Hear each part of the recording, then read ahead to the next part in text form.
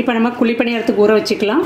நான் 1 கிளாஸ் இட்லி அரிசி, 1 கிளாஸ் பச்சரிசி, மாவு பச்சரிசின்னு கேட்டு வாங்கிக்கோங்க. மாவு பச்சரிசி ஊற வச்சுருக்கிறேன். இது கூட 1/4 கிளாஸ் தான் வந்து உளுந்து. இவ்வளோ தான் சேர்க்கணும், நிறைய சேர்த்துடாதீங்க. 1/4 கிளாஸ் உளுந்து, 1 ஸ்பூன் வெந்தயம்.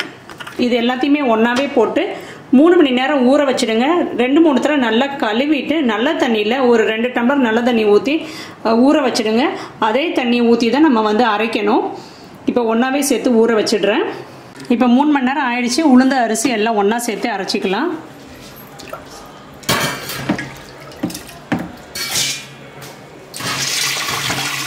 மொத்த தண்ணி ஊற்றிட வேண்டாம், கொஞ்சம் எடுத்து வச்சிடலாம்.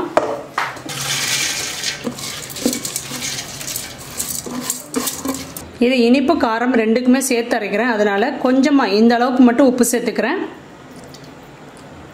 இது குழிப்பணியாரத்துக்கு வந்து மாவு வந்து நல்லா நைஸாக அரைக்கணும். இட்லி மாவுக்கு அரைக்கிறத விட இன்னும் கொஞ்சம் நல்லா நைஸாக அரைக்கணும். நீங்கள் வந்து இட்லி மாவுக்கு வந்து கொஞ்சம் பார்த்தீங்கன்னா நெருன்னு அரைப்போம்ல, அந்த மாதிரி இல்லாமல் இன்னும் நல்லா நைஸாக அரைக்கணும். எந்த அளவுக்கு நைஸாக அரைக்கிறோமோ அந்த அளவுக்கு வந்து நமக்கு குழிப்பணியாரம் வந்து நல்லா சாஃப்டாக வரும்.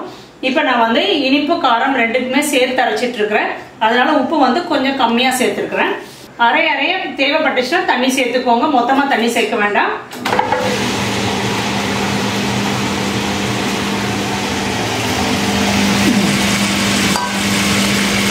இந்த மாதிரி நல்லா நைஸாக அரைச்சிக்கோங்க.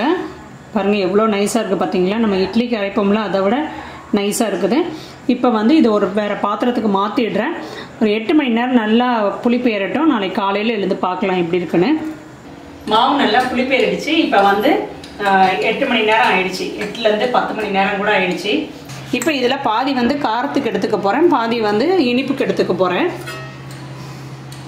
மாவு அரைக்கும் போது நிறைய தண்ணி ஊற்றிடாதீங்க. இனிப்பு பணியாரத்துக்கு வந்து வெள்ளை கரைசல் ஊற்றணும். அதனால் கொஞ்சம் திக்காகவே அரைச்சி எடுத்துக்கணும். இவ்வளோ வந்து காரத்துக்கு எடுத்துருக்கிறேன், கொஞ்சமாக தான் இனிப்புக்கு எடுத்துருக்கிறேன். இப்போ இந்த மாவுக்கு வெள்ளை கரைசல் ரெடி பண்ணிக்கலாம். 1 கிளாஸ் அளவுக்கு மட்டும் எடுத்துக்கிறேன். ஏன்னா வந்து மாவு வந்து கம்மியாக தான் இருக்குது.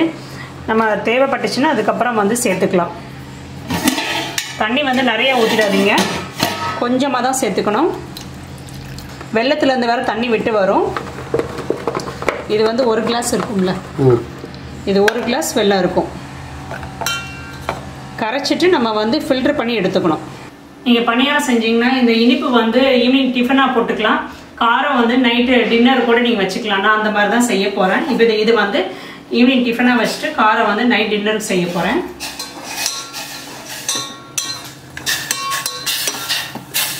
கரையட்டும்.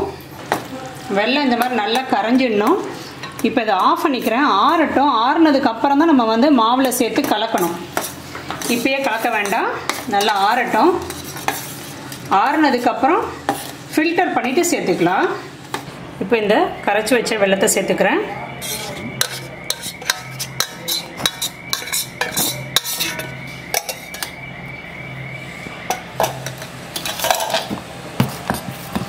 உங்களுக்கு இனிப்பு எவ்வளோ வேணுமோ அதுக்கு ஏற்ற மாதிரி நீங்கள் வந்து வெல்லம் சேர்த்துக்கோங்க. இப்போ இது கூட ஏலக்காய் பொடி 1/4 டீஸ்பூன் ஏலக்காய் பொடி. தெரியுது தேவா உங்களுக்கு இதெல்லாம். ஒரு 2 ஸ்பூன் அளவுக்கு தேங்காய் துருவல் மிக்சியில் அடித்து சேர்த்துக்கோங்க. இதை நல்லா மிக்ஸ் பண்ணிக்கலாம். இனிப்பு வந்து நான் கொஞ்சமாக தான் சேர்த்துருக்கேன், அதான் வெல்லம் வந்து கொஞ்சம் தான் சேர்த்துருப்பேன் திகட்டோன்னு சொல்லிட்டு. உங்களுக்கு வந்து எவ்வளோ வேணுமோ அதுக்கு ஏற்ற மாதிரி நீங்கள் சேர்த்துக்கோங்க. இப்போ கல் சூடாகட்டும், எண்ணெய் ஊற்றிக்கிறேன். இப்போ கல் காஞ்சிடுச்சு, மாவு ஊற்றிக்கிறேன். இன்னும் கொஞ்சம் காயணும். இப்போ மாவு ஊற்றிக்கிறேன். மாவு வந்து இட்லி மாவு மாதிரி திக்காகவும் இருக்கக்கூடாது, தோசை மாவு மாதிரி ரொம்ப தண்ணியாகவும் இருக்கக்கூடாது, நடுப்புற ஸ்டேஜில் இருக்கணும். 3/4 ஊற்றிக்கோங்க. இப்போ இதை மூடி வச்சுக்கிறேன், வேகட்டும். சிம்லேயே வச்சுக்கோங்க, ஹையில் வைக்க வேண்டாம். இப்போ வெந்துருச்சான்னு பார்க்கலாம். நல்ல லைட் ப்ரௌன் கலரில் இருக்குது பார்த்தீங்களா. நடுவில் மட்டும் குட்டியாக இருக்குது. கம்மியாக ஊற்றிட்டேன் மாவு, சரியாக போயிடுன்னு நினச்சேன். நல்லா சாஃப்டாக இருக்குது பார்த்தீங்களா.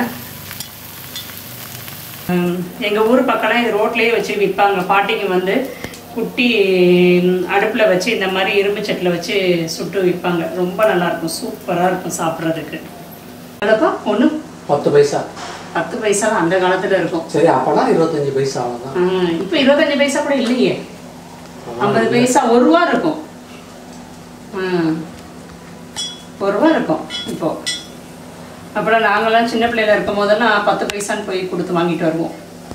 நல்லா பெருசாக இருக்கும், பெரிய பெரிய இதாக இருக்கும். அது நல்லா குழி வந்து நல்லா பெருசாக இருக்கும், அப்படியே பந்து மாதிரி இருக்கும். குழிப்பணியாரம், இனிப்பு குழிப்பணியாரம், கார குழிப்பணியாரம் ரெண்டுமே இருக்கும். அதுக்கு வந்து கார சட்னி வச்சுருப்பாங்க, நல்லாயிருக்கும். அது லைட் கோல்டன் ப்ரௌனில் தான் இருக்கும்.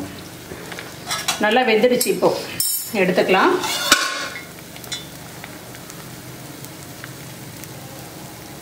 தேவா இது உனக்கு தான். சரி பாருங்கள், அப்படி அமுக்கும் போதே உள்ளே போகுது பாருங்கள், தெரியுது? இங்கே காட்டுடா பாருங்கள், அமுக்கும் போதே உள்ளே போகுது பாருங்கள். அளவு கரெக்டாக போடுங்க, நல்லா வரும். ஒரு 8 மணி நேரம் புளிக்க வச்சு ஊற்றினா நல்லா சாஃப்டாக இருக்கும். இப்போ நமக்கு இனிப்பு குழிப்பணியாரம் ரெடி. பாருங்கள் எவ்வளோ சாஃப்டாக இருக்குது பாருங்கள். சூடாக இருக்குது, தொட முடியலை, அவ்வளோ சாஃப்டாக இருக்குது. பார்த்தீங்களா? சாப்பிட்டு காட்டுறேன்.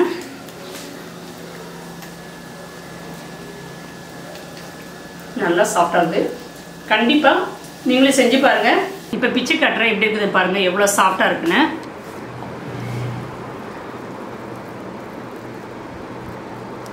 நல்லா சாஃப்டாக இருக்குது பார்த்தீங்களா? கண்டிப்பாக நீங்களே செஞ்சு பாருங்கள். கார பணியாரம், அது கூடவே வந்து கார சட்னி வச்சுருக்கிறேன். இந்த கார குழிப்பணியாரம் வந்து ஏற்கனவே நம்ம சேனலில் போட்டிருக்கிறேன். அதோட லிங்க் வந்து கீழே டிஸ்கிரிப்ஷன் பாக்ஸில் கொடுக்குறேன். அதே மாதிரி இந்த கார சட்னியும் வந்து நான் ஏற்கனவே நம்ம போட்டிருக்கிறோம். அதோட லிங்க்கு கீழே டிஸ்கிரிப்ஷன் பாக்ஸில் கொடுக்குறேன், பார்த்துக்கோங்க. புது கேரம் போர்டு வாங்கிட்டு வந்தோம். அது வந்து வெளியே எங்கேயும் போக முடியல. வந்து பசங்களுக்கு வந்து கொஞ்சம், அதாவது இப்போ தேவாக்கு வந்து ஆன்லைன் கிளாஸஸ் ஆரம்பிச்சிடுச்சு. அவன் வந்து மொபைலில் இப்போ எதுவும் விளையாடுறது கிடையாது, கிளாஸ் ஆரம்பித்ததுனால. கொஞ்சம் ஒரு ரிலாக்ஸேஷன் வேணும் அப்படிங்கிறதுக்காக வந்து கேரம் போர்டு வாங்கிட்டு வந்திருக்குது. கிளாஸ் எடுத்த போக டைம் இருக்கிற நேரத்தில் கொஞ்சம் நேரம் வந்து ரிலாக்ஸ் பண்ணுறதுக்கு கேரம் போர்டு விளையாடட்டும் அப்படிங்கிறதுக்காக வாங்கிட்டு வந்தோம். அந்த டைம் கூட இது கொடுக்கலன்னா வந்து திருப்பி கேம்ஸை தான் விளையாடுவான், அதனால் வேண்டாம் அப்படிங்கிறதுக்காக வந்து கேரம் போர்டு வாங்கிட்டு வந்தோம். இது வந்து அவங்க அப்பா பிருந்தா எல்லோரும் சேர்ந்து விளையாடுவாங்க. எனக்கு வந்து விளையாட தெரியாது, அதனால் நான் விளையாட மாட்டேன். அவங்க 3 பேர் விளையாடுவாங்க. பயங்கர ஸ்மூத்தாக இருக்குது புதுசுன்றதுனால.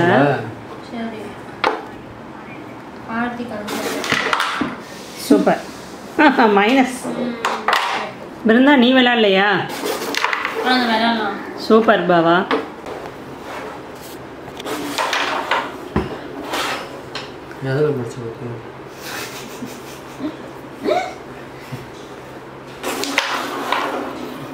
அடிக்க போற சொல்ல அடி.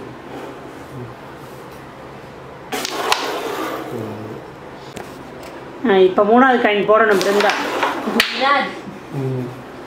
காட்டு பிருந்தா, நீ எத்தனை போட்டிருக்கிற? 2 அடுத்தடுத்து. சூப்பர். இன்னைக்கு மதியம் லஞ்ச் என்னென்னா பூண்டு குழம்பு, அப்புறம் வந்து இங்கே பிருந்தா முட்டைக்கோஸ் பொரியல். இந்த ரெசிபி வந்து ஏற்கனவே நம்ம சேனலில் போட்டிருக்கிறேன். அப்புறம் வந்து உருளைக்கிழங்கு ஃப்ரை. இங்கே வந்து வெண்டைக்காய் புளிக்குழம்பு, வெண்டைக்காவும் பூண்டும் போட்டு புளிக்குழம்பு. இப்போ வந்து ஆம்லேட்டுக்கு வெங்காயம் நறுக்கிட்டு இருக்கிறேன்.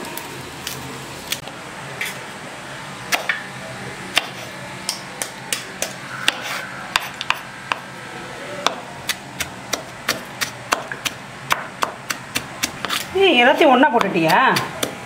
நீங்கள் என்னமோ ஒன்றா போட சொன்னீங்க. ஒவ்வொரு முட்டையாக அதிலேயே போட்டுடலான்னு. சரி, ஓகே, ரைட், வீடு அப்படியே உடச்சி ஊற்றிடு. ஊற்றிட்டியா?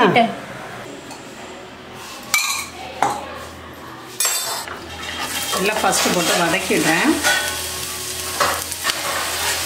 உருளைக்கிழங்கு ஃப்ரை வந்து தேவாவுக்கு. ஆமாம், அதை யாரும் தொட மாட்டோம். அதனால் எங்களுக்கு வந்து முட்டைக்கோசும் அப்புறம் வந்து ஆம்லேட்டும். வீட்டில் சின்ன குழந்தைங்க இருந்தாங்கன்னா அப்படியே எல்லாருமே அதுக்கு சாக்ரிஃபைஸ் பண்ணிடுவாங்கல்ல.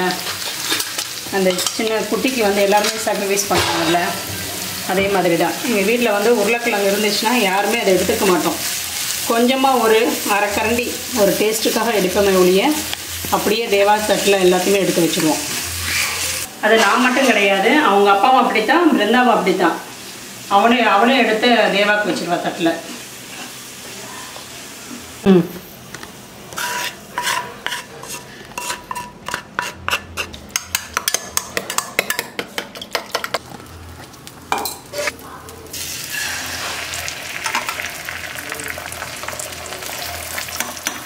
நிறைய பேர் கேட்டுகிட்டே இருக்கிறீங்க, ஃபுல் ரொட்டீன் ஒர்க் போடுங்க. நிறைய பேர் கேட்டுகிட்டே இருக்கிறீங்க, ஃபுல் ரொட்டீன் ஒர்க் போடுங்க. காலையில் என்ன பண்ணீங்க, நான் மதியம் லஞ்சு என்ன பண்ணீங்க, நைட் டின்னர் அப்படி எல்லாமே போடுங்க அப்படின்னு சொல்லி கேட்டுகிட்டே இருக்கீங்க. அதுக்காக தான் வந்து இந்த இதை ட்ரை பண்ணுறேன். அதுக்காக தான் இந்த வீடியோ எடுக்கிறேன். இந்த புளிக்குழம்புலாம் ஏற்கனவே நம்ம சேனலில் போட்டிருக்கிறேன். அதோட லிங்க் வேணாலும் உங்களுக்கு கொடுக்குறேன். திரும்ப வந்து நான் போட்ட ரெசிபியே போடுற மாதிரி இருக்கும். அதோட லிங்க் வேணாலும் உங்களுக்கு கொடுக்குறேன், பார்த்துக்கோங்க.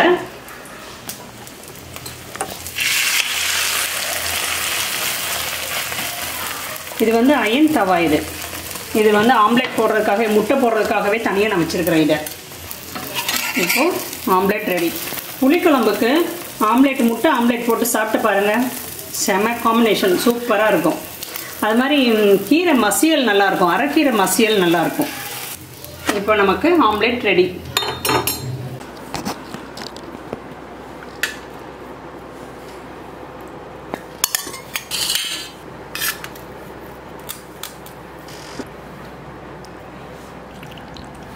Lunch ready. நீங்களும் சாப்பிட வாங்க எல்லாரும். இந்த குழிப்பணியார் ரெசிபி, அதுக்கப்புறம் போட்ட லஞ்ச் ரெசிபியெல்லாம் நீங்கள் செஞ்சு பாருங்கள். செஞ்சு பார்த்துட்டு கமெண்ட்ஸாக சொல்லுங்கள் எப்படி இருந்துச்சுன்னு. இந்த வீடியோ உங்களுக்கு பிடிச்சிருந்துச்சுன்னா என்னோட ஹேமாஸ் கிச்சன் சேனலை சப்ஸ்கிரைப் பண்ணிக்கோங்க. நாளைக்கு வேறு ஒரு வீடியோவில் திரும்ப உங்களை வந்து நான் மீட் பண்ணுறேன். தேங்க்யூ.